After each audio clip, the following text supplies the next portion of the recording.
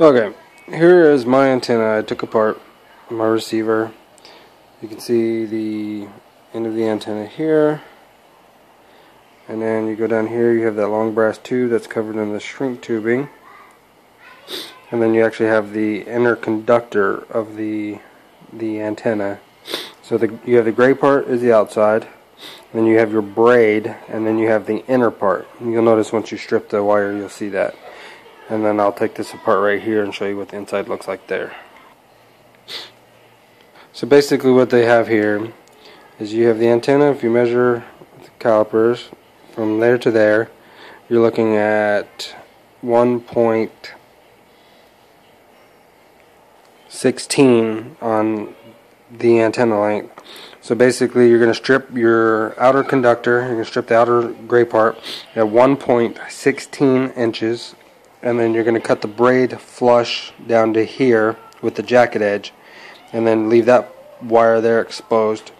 It still has the insulation over that, so don't strip that part.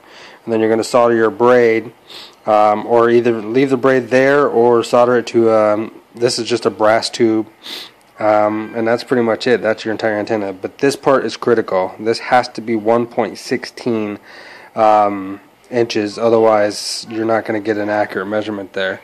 And you can see 1.16, and this length here for the gray wire doesn't really matter. You can make that 10 inches long if you want. This part right here is what makes the antenna be the antenna. If this isn't right, then your range is going to be really bad and you're going to have a lot of issues. So this part down here, the strip is probably about 0.14 inches, and then the braid is kind of frayed apart on both sides and like split in half basically. One half is soldered on one side, one half the other side, and then the inner conductor is stripped at like 0.01 and then soldered to that center pin there. Pretty much that's all you got to do. Make sure you do a range test, and if you get good range on it, let me know.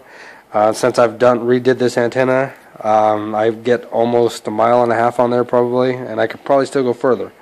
So if you have any questions or comments, just feel free to put them at the bottom.